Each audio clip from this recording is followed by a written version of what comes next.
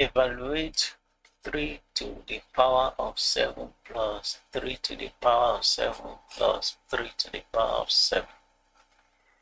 Well, we're going to reduce this exponential to its simplest form as much as we can.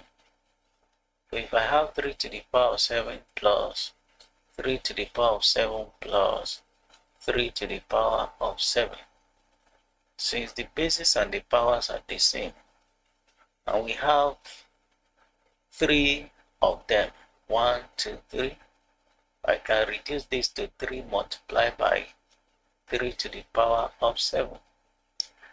And the power of these 3 outside is 1. This 3 to the power of 1 multiplied by 3 to the power of 7.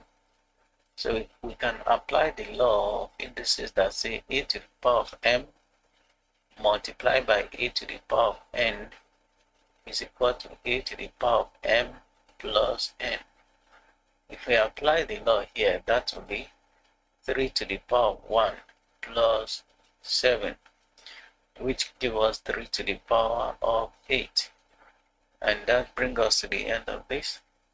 Hope you found it useful. If you do, please don't forget to like the video and also subscribe to my channel so you get notified when I release a new video. Thank you.